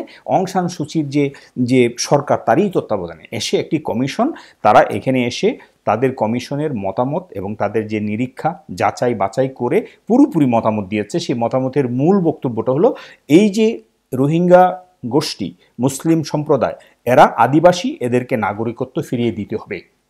তাদের নাগরিকত্ব নিয়ে 1962 থেকে টানাটানি হচ্ছে, তাদের উপর বিপর্যয়। এই 40 দশকে এরা ডিসপ্লেস হয়েছে সারা পৃথিবীতে, এদেরকে ফিরিয়ে দিতে হবে, সোজা কথা। এটা হলো তাদের কমেন্ট এবং এটাতে সরকার সাইন করেছে, কমিশন সাইন করেছে এবং রাখাইনের যে যারা প্রতিনিধিত্ব করে, যারা এই রোহিঙ্গা মুসলমানের প্রতিনিধিত্ব করে, তারাও সাইন করেছে। এটি সারা পৃথিবীর মানুষ যখন মিডিয়ার মাধ্যমে জানতে পারলো 24 আগস্ট, ওই রাতেই তখন তাদের উপরে বিপর্যয় নেমে আসে। এখন প্রশ্ন হলো, অং সান সুচি একজন শান্তি পুরস্কার প্রাপ্ত একজন বিশ্ব নোবেল লরেটার হিসেবে তাকে যখন সারা পৃথিবী সাপোর্ট দিয়েছে, তখন এরকম একটা পর্যায়ে এসে তিনি যখন ক্ষমতায়, তখন ভোটের হিসাব করতে গিয়ে, মূলত এটা কিন্তু ভোটের হিসাব, এই যে মং যারা মাথা ছোলা মং, সরি টু সে, এই যে ধর্মের নামে যে হত্যাযজ্ঞ চালাচ্ছে, এরা বেসিক্যালি একটা বিশাল ভোট ব্যাংক। এই ভোটটাকে তার ডিপ্লোম্যাটিক্যালি, পলিটিক্যালি ওইখানে ঠিক রাখার জন্য সে বেসিক্যালি এখানে একটা দ্বৈত ভূমিকা পালন করছে। সে কি আসলে পারছে না? সে কি আসলে এই মুহূর্তে পাপেট? সে কি ব্যর্থ না অসহায়? মানুষ জানতে চায় না, জানতে চায় অনেস্টলি সে একজন শান্তির দূত হিসেবে তার বলা উচিত ছিল এটি গণহত্যা, এটি বন্ধ করো। সেটি বললে তা মিডিয়া সেটিকে নিয়ে আসতো। ধন্যবাদ সিদ্দিক ভাই। বেশ নাজির ভাই, আমি একটা বিষয় আপনার কাছে জানতে চাচ্ছি, এবং আপনি একজন রাজনৈতিক বিশ্লেষক। আমরা একটি আলোচনা শুনতে পাচ্ছি বা একটি বিষয়ে মিডিয়াতে চলে আসছে যে চীন, ভারত, আমেরিকা এবং সৌদি আরবও নাকি সেখানে জড়িত আছে। এই অঞ্চলে যে রাখাইন যে অঞ্চল যেটি আছে মায়ানমারের, সেখানে তাদের একটি বিশাল ইকোনমিক ব্যবসায়িক স্বার্থ জড়িত আছে এবং এখানে তারা ইকোনমিক জোন করবে বাংলাদেশের সীমান্ত এবং রাখাইন রাজ্যে, এবং এটি নাকি অত্যন্ত উপযোগী একটি অঞ্চল ব্যবসার ক্ষেত্রে এই এশিয়া সাবকন্টিনেন্টের জন্য। দেখা যাচ্ছে যে আমরা বিভিন্ন যে বলা হয় যেটি সিনেমার কাহিনীর মতো, যে কোনো একটি সম্প্রদায়কে নিঃশেষ করে দিয়ে বা কোনো একটি গ্রামকে জ্বালিয়ে দিয়ে সেখানে ব্যবসায়িক, আমরা দেখলাম যে আপনি জানেন যে টাটা একটি ব্যবসা করতে চেয়েছিল পশ্চিমবঙ্গে, কিন্তু সেখানে পশ্চিমবঙ্গের মুখ্যমন্ত্রী মমতা বন্দ্যোপাধ্যায় সহ সবাই তারা রুখে দাঁড়িয়েছিলেন এবং টাটার পক্ষে সেটি সম্ভব হয়নি। এখানেও সেটি সম্ভব হচ্ছিল না রাখাইন অঞ্চলের মুসলমান সম্প্রদায়ের জন্য, তাই তাদেরকে নিঃশেষ করে দেওয়া হচ্ছে এবং আন্তর্জাতিকভাবে মুসলিম বিভিন্ন দেশও নীরব ভূমিকা পালন করছে। তুরস্কের শক্তিশালী ভূমিকা ছাড়া এবং মালয়েশিয়ার কিছু ভূমিকা ছাড়া আমরা অন্যান্য রাষ্ট্রগুলোর ভূমিকা, ইন্দোনেশিয়ার ভূমিকা আছে কিছুটা, অন্যান্য যেগুলো আছে তারা অত্যন্ত নীরব ভূমিকা পালন করছে। না, এটা খুবই বেদনাদায়ক। আসলে দেখেন, ইকোনমিক জোন করতেই পারে একটা দেশ, একটা অঞ্চলে তো করতেই পারে, কিন্তু একটা জাতিকে নিশ্চিহ্ন করে আপনি ইকোনমিক জোন করবেন, এটা তো কোনো মতেই মেনে নেওয়া যায় না। এবং এটার সাথে চীন জড়িত, ইন্ডিয়া জড়িত, ইভেন পাকিস্তানও কিছু জড়িত। আমরা এটি দেখলাম যে ভারতের বিভিন্ন এগুলো পূর্ববর্তী সময়ে বিভিন্ন সিনেমার কাহিনীতে দেখা যাচ্ছে যে ভারতে এরকম ঘটনা, মানে ছোটখাটো ঘটনা ঘটেছে, এরকম বিভিন্ন গ্রামকে শেষ করে দিয়ে তারা ব্যবসা প্রতিষ্ঠা করেছে। গ্রামকে শেষ করে তো হয়েছে কি, গ্রামের লোককে উচ্ছেদ করে, কিন্তু এখানে তো ইলিমিনেট করে, মানুষদেরকে কেটে জ্বালিয়ে মেরে পেরে সব শেষ করে। যেটা সিদ্দিক সাহেব আলোচনা করতেছিলেন বা আমরাও আলোচনা করতেছিলাম যে শর্ট টার্ম সলিউশনের ব্যাপারে, কিন্তু আমি তো খুব বেশি উদ্বিগ্ন যারা এখনো রোহিঙ্গাতে কি বলে রাখাইন রাজ্যে আছেন, তাদের অবস্থা কি? যারা জঙ্গলে, যারা লুকায় অথবা বাংলাদেশে বা অন্যান্য জায়গায় যাওয়ার পথে, মানে আর্মি বা ওই যে কি বলে বুদ্ধিস্ট মং তাদের হাতে ধরা পড়লেই তো তাদেরকে শেষ করে দেবে এবং একবার নিশ্চিত মৃত্যু। এই অবস্থায় যারা অলরেডি ওই ভূখণ্ডে আছে তাদেরকে রক্ষা করার জন্য কি করা হচ্ছে? কোনো ইনিশিয়েটিভ নাই। এখানে আমি একটু অ্যাড করতে চাচ্ছি নজির ভাই। 94-এ আমরা 14, 15, 16 এপ্রিলে ওখানে তাদের একটা ওয়াটার ফেস্টিভ্যাল চলে বার্মার যে রাজ্যে, ওই ফেস্টিভ্যালে আমি গিয়েছিলাম। যে 94 বা 77 বা এর আগের আনপ্রেসিডেন্টেড হচ্ছে এইবারের ব্যাপার। আমি সেটাই বলছি যে 94-এ না আমি নির্যাতনের কথা বলছি না, আপনাকে একটা উদাহরণ দিচ্ছি। যেটা একবার এলিমিনেট করার জন্য আমরা মংডুতে গিয়েছিলাম, হ্যাঁ, প্রায় 40 মাইল ভিতরে গিয়েছি। বাজারে যেয়ে দেখলাম যে সারা বাজারে হাতে গোনা 2-4 জন লোক এবং পুরো রাস্তায় খুব কমেই লোক। তো মংডু এলাকা বা আরাকান এলাকার যে বিশালত্ব, এটার যে পরিধি এবং যে সংখ্যার মুসলমান আছে, এটা আসলে খুবই অপ্রতুল। এরা যে কোনো একটা স্থানে তাদেরকে শিপ করতে পারে। তারা যদি কোনো ধরনের আপনি যে বাণিজ্যিক এলাকা করতে চাচ্ছে বলছেন, মিয়ানমার কিন্তু অলরেডি ইতিপূর্বে অনেক কিছু করে ফেলেছে চায়নার সাথে, অনেক কিছু করে ফেলছে। তারা যে ডিপ সি পোর্ট করেছে চায়নার মাধ্যমে, এরা কিন্তু ইকোনমিক্যালি তারা তাদের কতগুলো পদক্ষেপ নিয়েছে। এই ডিপ সি পোর্ট কিংবা তাদের যে ইকোনমিক এরিয়া যদি করতেও চায়, আরাকান এলাকায় অসাধারণ ওপেন জায়গা আছে যেখানে তারা করতে পারে। এই জন্য এই যে ধরেন 10 লক্ষ লোক বা এই যে 1.3 মিলিয়ন 13 লক্ষ লোককে ডিসপ্লেস করা বা হত্যা করা, গণহত্যা করার প্রয়োজন নাই। মূল বিষয়টা হলে আপনি 1000 বছরের ইতিহাস যদি দেখেন, আরে ভাই অবাক লাগে, ধর্মটাই দেখেন না, অহিংসা পরমধর্ম। প্রথম গোল্ডেন রুলটা হলো অহিংসা পরমধর্ম, কোনো হিংসা নাই। দ্বিতীয় হলো জীব হত্যা মহাপাপ, এরা জীব হত্যা করে না, এমনকি মাছ খায় না। সত্যিকারের যারা বৌদ্ধ ধর্ম যারা চর্চা করে তারা ইভেন মাছটা খায় না, মাছটাকে জীব হিসেবে ধরে যে এটাকে হত্যা করে খাওয়া যাবে না। কোনো এনিমেল, এই যে আমরা মোরগ খাই, খাসি, গরু, কোনো কিছু ওরা খায় না, ওরা শুধু ভেজিটেরিয়ান। এখন এমন একটি অসাধারণ ধর্ম বৌদ্ধ ধর্ম, যে ধর্ম সারা পৃথিবীতে একটা বিশাল জনগোষ্ঠী সারা ওয়ার্ল্ডে, এই ধর্মের মূল বাণী যেটা অহিংসা পরমধর্ম এবং জীব হত্যা মহাপাপ, এই দুইটা মূল বাণী রেখে এরা মানুষকে, শিশুকে, মেয়েকে, পুরুষকে অহরহ হত্যা করছে এবং এটি 1000 বছর যাবৎ চালিয়ে যাচ্ছে। এবং গত শুধু 1 দশকে তারা অন্তত 20,000 লোককে হত্যা করেছে, পুড়িয়ে মেরেছে, পানিতে ডুবিয়ে মেরেছে, শিশুদেরকে পানিতে ফেলে দিচ্ছে। সুতরাং আপনি ওই যে স্ট্র্যাটেজিক্যাল কথাবার্তা যেগুলো ফ্লোট হচ্ছে, মহাকৌশলগত যে বাণিজ্য করবে সেই, এগুলা ভুল। এরা বেসিক্যালি যে উগ্রবাদ, ধর্মীয় উগ্রবাদ, ধর্মের নামে যে উগ্রবাদিতা ওরা করতেছে, এটি অত্যন্ত দুঃখজনক। এই বিষয়টা সেখানে কিন্তু বলা হচ্ছে যে মুসলমান সম্প্রদায়ের যারা আছে তারা সন্ত্রাসী কায়দা এবং বিভিন্নভাবে তাদের উপর বিভিন্ন তাদের সরকারি বাহিনীর উপর আক্রমণ করছে, একই সাথে বিভিন্ন ক্যাম্পে আক্রমণ করছে, পুলিশের উপর আক্রমণ করছে সেখানকার, এবং রাষ্ট্রীয় বাহিনীগুলোর উপর আক্রমণ করছে, এবং সেটা তাদের বাসায়, মায়ানমারের বাসায়, সরকারি বাসায় দিয়ে তারা এর প্রতিরোধ করছে সন্ত্রাসীর বিরুদ্ধে, এবং যেটির কারণে চীন এবং ভারত তাদেরকে ইতিমধ্যেই বলেছে যে ভারত তাদের পাশে আছে।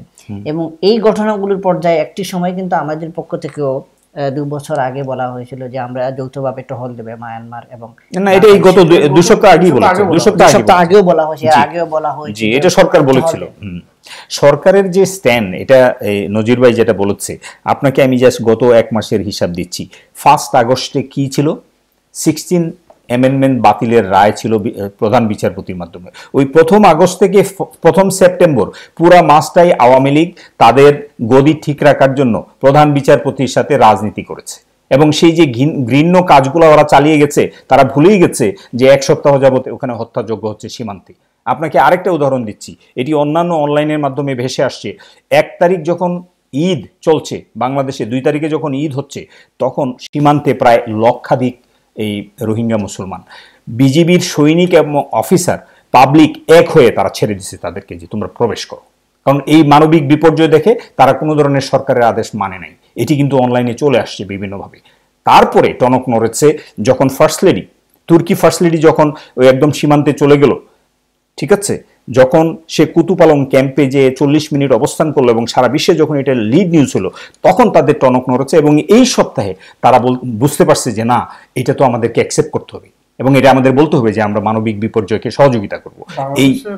এই হলো রাজনীতি, ডিপ্লোমেসির আরেকটা দেখেন যে যখন ঘটনাটা ঘটলো, যখন আকাশসীমা লঙ্ঘিত হচ্ছে, এবার influx of refugee Bangladesh border দিয়ে ঢুকতেছে, বাংলাদেশের খাদ্যমন্ত্রী কি করলো? ওয়াইফ সহ মায়ানমার চলে গেছে।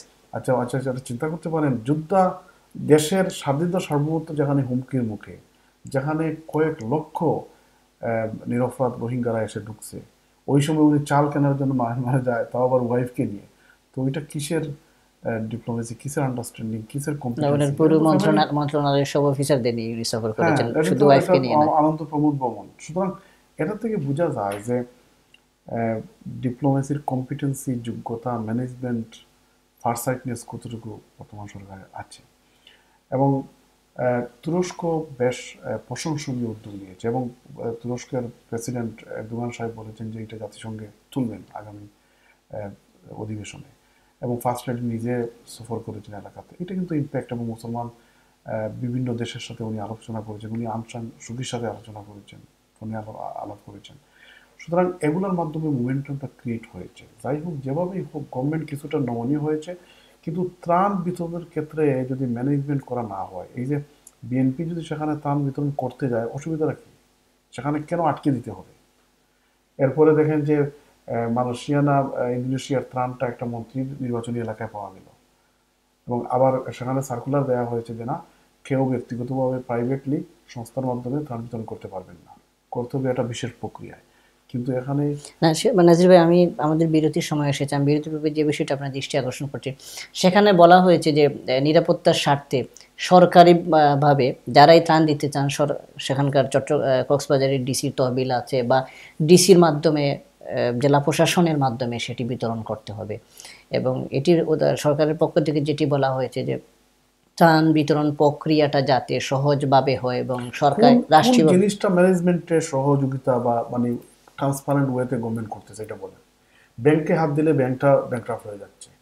আপনি মানে সরকারি যদি সেখানে কম্পিটেন্ট না হয়, তাহলে আপনি কার মাধ্যমে? সেখানে তো ত্রাণ চুরি টুরি হয়ে বিভিন্ন নির্বাচনী এলাকায় চলে যেতে পারে। সেখানে তো সেটি যেটি বলেছেন যে নদবী এমপি যিনি ফজলুল্লাহ ফাউন্ডেশনের মাধ্যমে উনার এলাকা নির্বাচনী এলাকায় সামনে নির্বাচন, উনি সুবিধাটা নিয়ে দেওয়া হলো। আপনি রাজনীতি বাইরে দেন, একটা দল গেছে, তাকে এখানে বিতরণ করলে অসুবিধা রাখি? কারণ সেখানে তারা না খেয়ে মরতেছে, খানি নাই, একটা মানে ওয়াক্তের কোনো ইয়ে নাই, কি বলে রাইস নাই, ফুড নাই, কিন্তু আপনি আটকে দিলেন উপরের নির্দেশ। এটার কোনো ট্রান্সপারেন্সি আছে, কোনো ইয়ে আছে? নিয়ম ছিল গভর্নমেন্টের সেখানে কোঅর্ডিনেট করবে, ত্রাণগুলা যে যেভাবেই দোক, কিন্তু সুন্দর কোঅর্ডিনেটের ব্যবস্থা করবে। কিন্তু না, এখানে যদি একজন একবারে ঠিকাদারিত্ব পেয়ে যায় এবং তাও যদি গভর্নমেন্টের দুর্নীতিবাজ কর্মকর্তা হয় বা দলীয় এমপি হয়, তাহলে তো মানে ওই যে কি বলে গিয়ের ব্যবসা চার খেয়ে দেবে আর কি, মানে এই ধরনের অবস্থা হবে। ধন্যবাদ বেশন নাজির। সুপ্রিয় দর্শক, আমরা কথা বলছিলাম বাংলাদেশের সর্বশেষ পরিস্থিতি নিয়ে কথা বলছিলাম, মায়ানমারের রোহিঙ্গা সম্প্রদায়ের উপর নির্যাতন, নিপীড়ন এবং বাংলাদেশ সরকারের ভূমিকা সহ পৃথিবীর বিভিন্ন রাষ্ট্রগুলোর ভূমিকা নিয়ে। আমাদের ছোট্ট একটি বিরতিতে যেতে হবে, বিরতির পর আবারও ফিরে আসবো প্রেক্ষিত বাংলাদেশ অনুষ্ঠানে। ততক্ষণ পর্যন্ত আমাদের সাথেই থাকুন।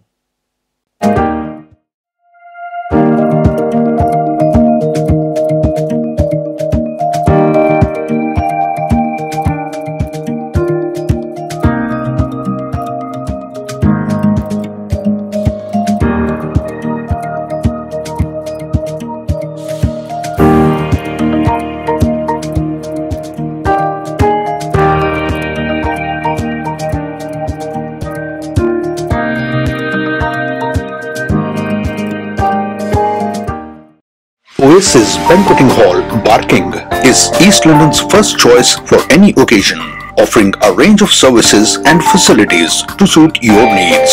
Whether it's a wedding, birthday, anniversary, or religious service, 180 to 1000 guests, you can trust us to make your event truly special. Oasis Banqueting Hall, Barking, the perfect choice for your occasion. For bookings, call 0208 594 2222. Special offer is going on at Salma Designer Abaya House. 20% discount on all our Hajj and Umrah products. 500 gram ajwa dates are only £10. Come and receive our special offer. Salma Designer Abaya House, 118 Whitechapel Road, London E1 1JE.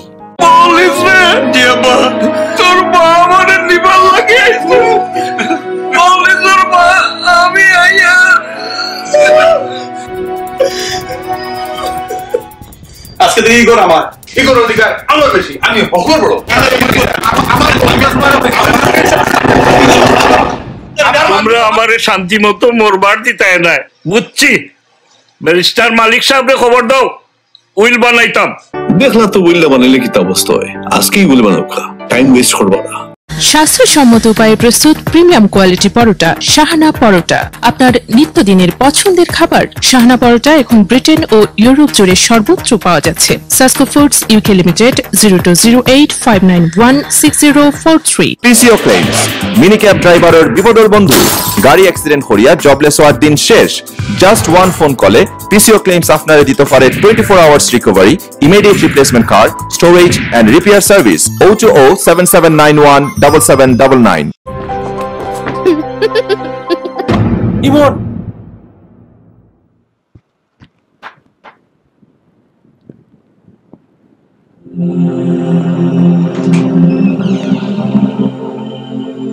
What are you doing here? ইমনডে দেখতে পাইছি। It's best you should stay away from us. ইমনডে একবার তা দেখতে দাও, একবার। Breakdown of marriage affects parents and children. Barrister Malik and his expert team of lawyers can act to elevate pain and stress. Westminster Law Chambers.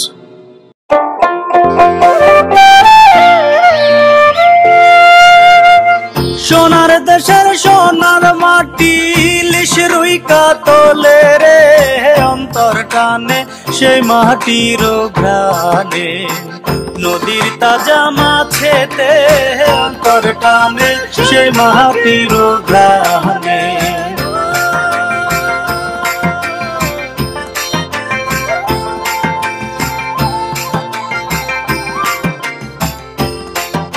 অন্তরেরই টানে প্রবাসীদের প্রতিটি প্রাণে মিশে আছে সাসকো ফুডস।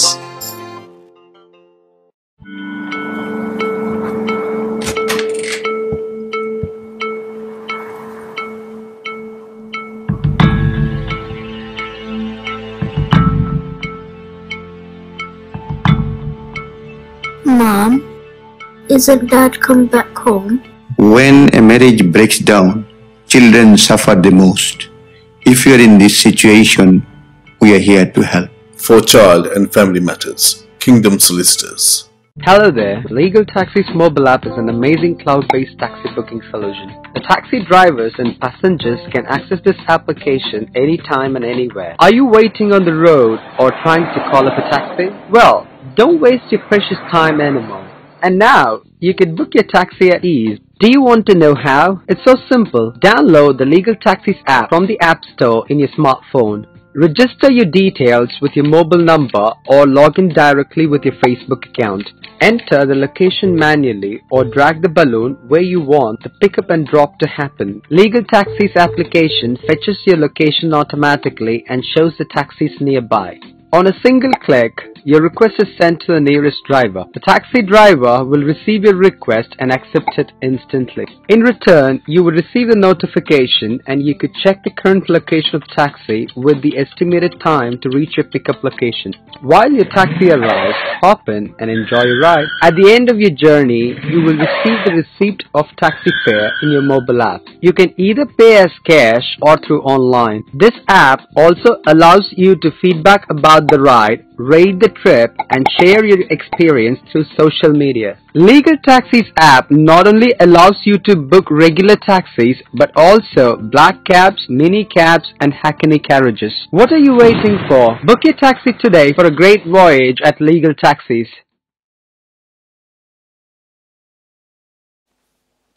সুপ্রিয় দর্শক, বিরতির পর আবারও ফিরে এলাম প্রেক্ষিত বাংলাদেশ অনুষ্ঠানে। আমরা কথা বলছিলাম মায়ানমারের রোহিঙ্গা সম্প্রদায়ের উপর নির্যাতন নিপীড়ন প্রসঙ্গে বাংলাদেশের ভূমিকা। আমাদের সাথে সম্মানিত দুজন অতিথি আছেন, বিশিষ্ট আইনজীবী এবং রাজনৈতিক বিশ্লেষক রয়েছেন নাজির আহমেদ, আছেন অবসরপ্রাপ্ত সেনা কর্মকর্তা মেজর জনাব আবু বকর সিদ্দিক। আমি বিরতির পূর্বে যে বিষয়গুলি নিয়ে কথা বলছিলাম, সিদ্দিক সাহেব আপনি খেয়াল করেছেন, আমি একটি বিষয়ে আপনার দৃষ্টি আকর্ষণ করব। আপনি যদিও সাবেক সেনা কর্মকর্তা এবং বর্তমানে আপনি বিএনপি রাজনীতির সাথে সম্পৃক্ত আছেন, এটা আমরা জানি। বিভিন্ন সমাবেশে স্পষ্ট বক্তব্য দিয়েছেন এবং সরকারের সমালোচনা করেছেন, আলোচনা করেছেন বিভিন্ন বিষয় নিয়ে। এই সংকটকালীন মুহূর্তে আপনারা সরকারের সমালোচনা করতেন, সরকার রোহিঙ্গা নিয়ে নানা ধরনের রাজনীতি করছে, বা বাংলাদেশের রাজনৈতিক দলগুলো আমরা দেখেছি বিভিন্ন সংকটকালীন মুহূর্তে যেগুলো খরা, ঘূর্ণিঝড়, জলোচ্ছ্বাস, এইগুলির সময় তারা বেশ তৎপর থাকেন ত্রাণ বিতরণ এই ধরনের কার্যক্রমে। দীর্ঘ সময়ের পরে যেটি বলা হচ্ছিল যে তুরস্কের ফার্স্ট লেডি আসার 2 সপ্তাহ পরে আমাদের প্রধানমন্ত্রী সেখানে গিয়েছেন। আবার এটাও দেখেছি যে আপনারা ট্রাক ভর্তি খাবার বা ত্রাণ সামগ্রীগুলি নিয়ে আপনারাও গিয়েছেন টার্কি থেকে। হ্যাঁ, আজকে যেটি হয়েছে, এবং আপনারা সেখানে পৌঁছতে পারেননি পরিপূর্ণভাবে। তারপরে যে বিষয়টি হলো যে তুরস্কের ফার্স্ট লেডি যদি দ্রুতই চলে আসতে পারেন কক্সবাজারে, ঢাকা থেকে আপনাদের যেতে এত দেরি হলো। ধন্যবাদ এনাম সাহেব। এরকম একটি মানবিক বিপর্যয়ে, সীমান্তে মানব বিপর্যয়ে বাংলাদেশ জাতীয়তাবাদী দল বিএনপি তাদের অভিজ্ঞতা আছে। 91 থেকে 95 যে বিপর্যয়টি ছিল, 2.5 লক্ষ রোহিঙ্গা এসেছিল, সেখানে বেগম খালেদা জিয়ার সরকার সেটিকে জাতীয়ভাবে, আন্তর্জাতিকভাবে, এমনকি জাতিসংঘের তত্ত্বাবধানে যে সুষ্ঠু ম্যানেজমেন্ট করেছিল সেটি তার উদাহরণ। এমনকি প্রত্যাবাসন শুরু হয়েছিল, যেটিতে আমি ব্যক্তিগতভাবে প্রথম রোহিঙ্গাদেরকে রিসিভ করা, তাদের পুনর্বাসন করা এবং এদেরকে প্রত্যাবাসন করার পুরো প্রক্রিয়াতে আমি 4.5 বছর সেই সীমান্তে কাজ করি। আজকে যেটি দুঃখজনক ব্যাপার হলো যে প্রথমত আপনাকে দেখতে হবে, আমরা ভুলে গেলে চলবে না যে এই খণ্ডচিত্র দিয়ে যে সীমান্তে, মায়ানমার সীমান্তে 100 কিলোমিটারের মধ্যে একটা গণতান্ত্রিক আবহাওয়া বিরাজ করছে, না, সেটি নাই। সারা বাংলায় প্রায় 20 লক্ষ নেতাকর্মী পালিয়ে বেড়াচ্ছে।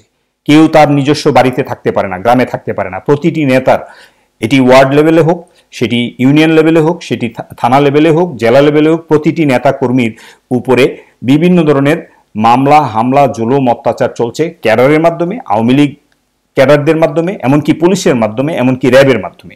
সুতরাং এমন একটি বিপর্যস্ত পরিস্থিতিতে আপনারা যদি মনে করেন যে আজকে এই সীমান্তে একটা বিশাল গণতান্ত্রিক পরিবেশ বা আবহাওয়া বিরাজ করছে, সেটি সঠিক নয়। এটার উদাহরণ হলো আজকের 22টি ট্রাক থেমে যাওয়া। আদারওয়াইজ বিএনপির সারা বাংলাদেশে লক্ষ লক্ষ না, কোটি কোটি কর্মী তারা ঝাঁপিয়ে পড়ার সুযোগ ছিল, কিন্তু তাদের উপর যে বিপর্যয়, তাদের উপর যে ধারাবাহিকভাবে এই 8টি বছর যে বিপর্যয়, আর তার সবচেয়ে বড় বিপর্যয় হলো জিয়া পরিবার।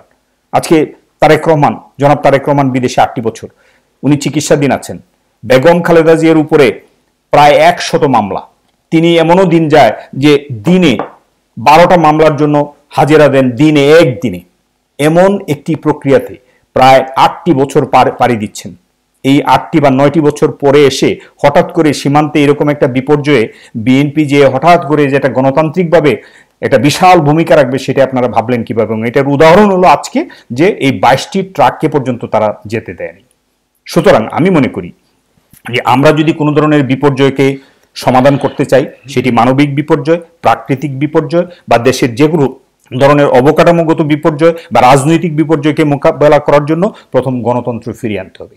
আর এই গণতন্ত্র ফিরিয়ে আনার জন্য একমাত্র টেস্টেড, পরীক্ষিত ঐতিহাসিক ব্যক্তিত্ব হলো বেগম খালেদা জিয়া। তিনি কখনো পরাজয় বরণ করেননি। তিনি এই ইতিহাসের প্রথম থেকে আপনার 71 থেকে শুরু করে আজ পর্যন্ত তিনি সংগ্রামী জীবনযাপন করছেন। সুতরাং তার নেতৃত্বে যদি গণতন্ত্র ফিরে আসে, তার নেতৃত্বে যদি এদেশের স্বাধীনতা, সার্বভৌমত্ব আবার নতুন করে সুসংহত হয়, তখন আপনি ভাবতে পারবেন যে যে কোনো দল, যে কোনো ব্যক্তি, যে কোনো জায়গায় মানবিক বিপর্যয়ের জন্য যে সহযোগিতা করতে পারবে। আর এরকম স্বৈরাচারী সরকার যদি বিরাজ করে, তাহলে তারা নিত্য নতুন আইন করবে আর মূলত বিপর্যয়কে আরো বিপর্যস্ত করে তুলবে।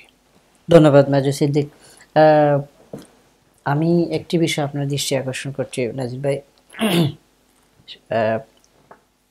সিদ্দিক সাহেব বলেছেন যেটি, যে একটি গণতান্ত্রিক সরকারের দরকার, নির্বাচনী প্রক্রিয়ার মধ্যে একটি সরকারের দরকার, এবং বিএনপির একটি বিশাল বাহিনী আছে যারা এই মুহূর্তে কাজ করতে পারছেন না, তাদের উপর নানা ধরনের নির্যাতন, নিপীড়ন, মামলা হামলার বই, বা 8টি বছর থেকে তারা পালিয়ে বেড়াচ্ছেন বিভিন্নভাবে। এটি একটি বিষয়।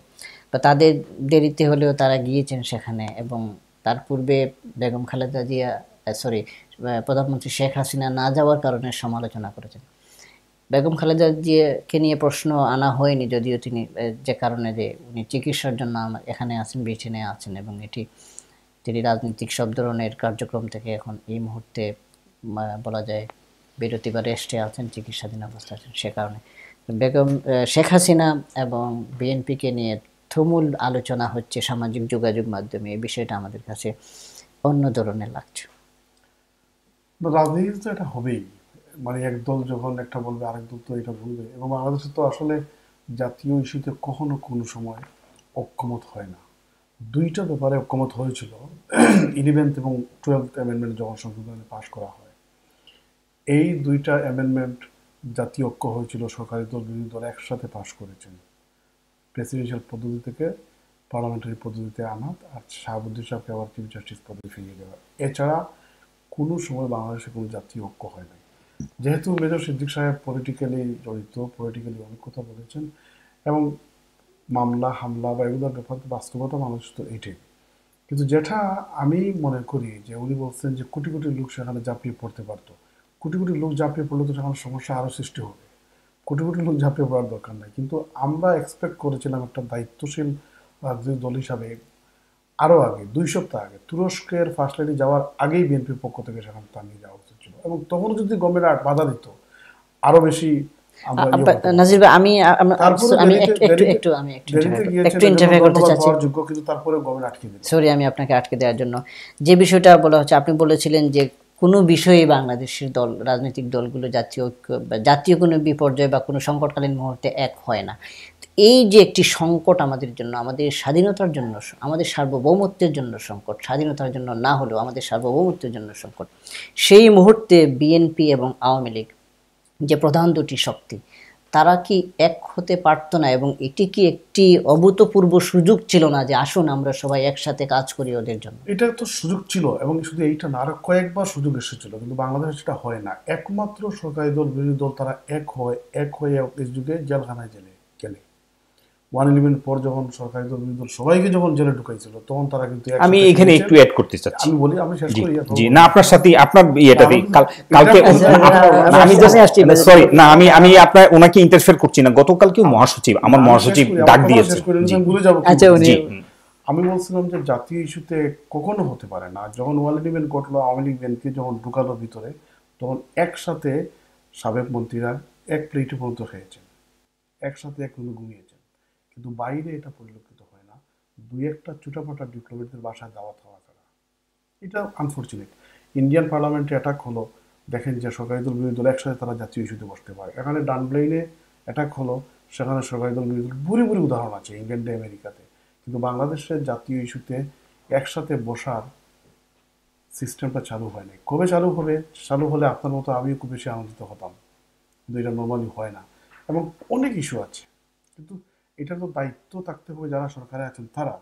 বিরোধী দল তো দায় পড়ে গিয়ে চাইলে ঐক্যবদ্ধ হতে পারবে না, কিন্তু আহ্বানটা আসতে হবে, কলটা আসতে হবে যারা সরকারে আছেন, পাওয়ারে আছেন।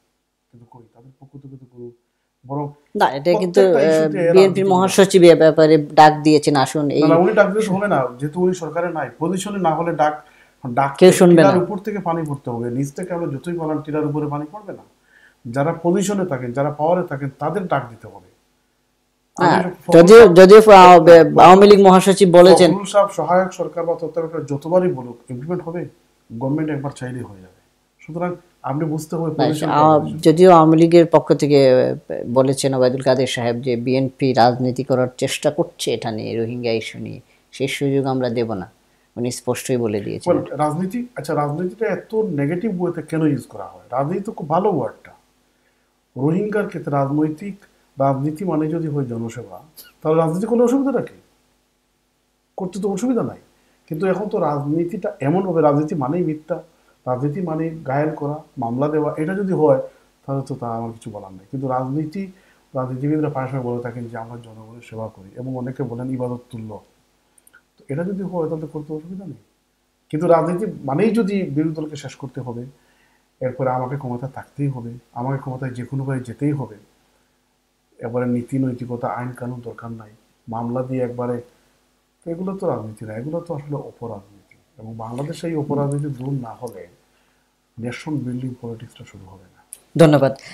আমাদের অনুষ্ঠানে একদম শেষ পর্যায়ে চলে এসেছি। আমি সর্বশেষ যে প্রশ্নটি জনাব মেজর সিদ্দিকের কাছে রাখতে চাইব, যে আমাদের জাতীয় বিভিন্ন সংকটকালীন মুহূর্তে সেনাবাহিনীর ভূমিকা স্বর্ণ উজ্জ্বল, এবং আন্তর্জাতিকভাবেও তারা কাজ করছেন পৃথিবীর বিভিন্ন দেশে শান্তি রক্ষা সহ বিভিন্ন পর্যায়ে। আমরা দেখেছি আমাদের দেশে সিডর সহ নানা ধরনের প্রাকৃতিক দুর্যোগে সেনাবাহিনী যে প্রশংসনীয় ভূমিকা পালন করছে, বিশেষ করে আমাদের যে স্ট্রাকচারাল উন্নয়ন, যেগুলা রাস্তাঘাট কালভার্ট নির্মাণ সহ বিভিন্ন ধরনের কাজে সেনাবাহিনীর ভূমিকা অত্যন্ত প্রশংসনীয়। আমরা দেখতে পাচ্ছি গত কয়েকদিন থেকে মায়ানমারের এই বিপর্যয়ের পর, রোহিঙ্গাদের উপরে এই বিপর্যয়ের পরে সামাজিক যোগাযোগ মাধ্যমে প্রশ্ন তোলা হচ্ছে এবং দাবি করা হচ্ছে যে কোটি কোটি টাকার বা ডলারের ত্রাণ সামগ্রী আসছে পৃথিবীর বিভিন্ন দেশ থেকে, এবং বাংলাদেশ সহ প্রবাসীর বিভিন্ন দেশ থেকে প্রবাসীরা ত্রাণ সহায়তা দিচ্ছেন, আর্থিক এবং খাবার এগুলো এইভাবে দেওয়ার চেষ্টা করছেন তারা কাপড় চোপড় দিয়ে। সেগুলোর জন্য বাংলাদেশ সরকার যেটি করেছে যে সেখানকার জেলা প্রশাসকের তহবিলে এটা জমা দিতে হবে এবং জেলা প্রশাসনের মাধ্যমে এটি বিতরণ করা হবে।